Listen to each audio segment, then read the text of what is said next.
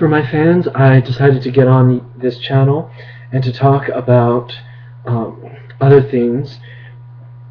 I was shocked that someone told a store not to sell DMSO to me for the use to neutralize prions for mad cow disease. Someone actually went into the store and told them not to sell it to me. I don't know who, but I think that was discrimination.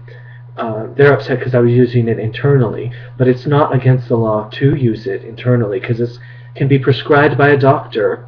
DMSO can be prescribed by a doctor for cystitis. So now Ron Seed and Supply isn't going to sell it to me, so I'm bummed out.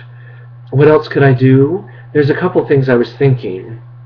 Since it's kind of like a scurvy disease, I could use Pecnogenol from pine bark.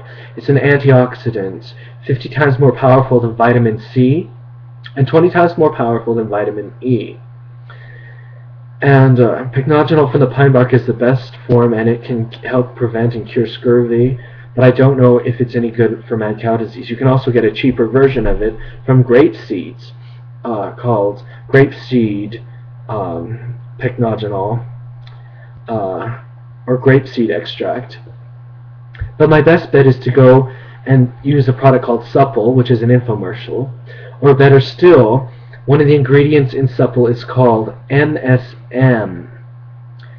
MSM is needed for our bodies, and some say that DMSO is converted into MSM, and you can they're just crystals.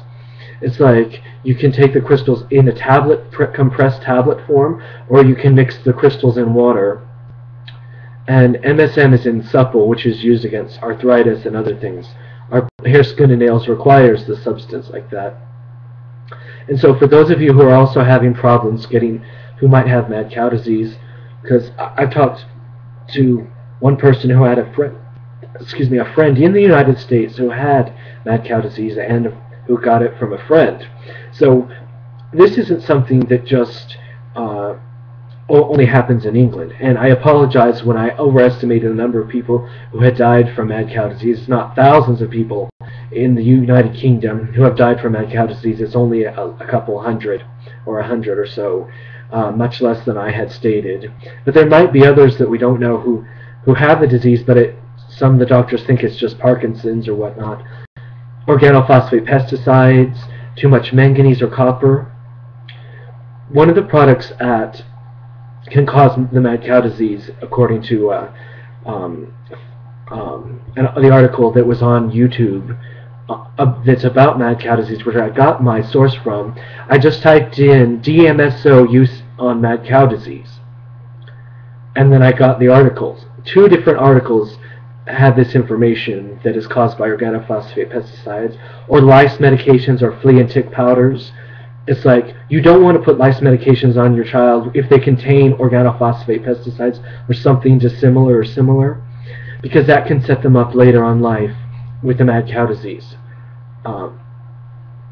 So I'm just going to get off, but let's not underestimate what MSM is, the good it could do for people with mad cow disease or Parkinson's or Alzheimer's that might really be mad cow disease in disguise. Thank you for listening. Have a great day. I just wanted to make an add-on note saying one of the problems with using DMSO, one of the problems of using DMSO is that eventually it goes through your pores and people can smell it. It's the impurities that they're smelling. It's like, because of its manufacturing, some impurities can leave a sulfur kind of smell, like onions or garlic. Because the smell can get strong, it might be a reason not to use it. But using MSM doesn't give that odor nearly as much as using DMSO. There are two sources of DMSO. It can be manufactured petrochemically, like a petrochemical product, like Vaseline is a petrochemical product. Or the more pure form is from trees. It's in the wood pulp manufacture process they can collect the DMSO. Now I don't know where they get MSM, but like I say, MSM might convert in our bodies when we drink water that has DMSO in it, or from rainwater sources. It's like, and then it's converted in our bodies to MSM to help hair, skin, and nails. the best form of it's probably the is probably the wood pulp form because it's more natural, but it's just a slight chemical difference. It's like manufacturing it from petrochemical or getting your source of it from a more natural source from trees. In fact, the petrochemical form might be do just as well in staving off symptoms such as cystitis is what it's used to prescribe for, and now it's being researched. DMSO is being researched to see if it's good against spinal cord injuries or traumatic injuries to the brain or to the head.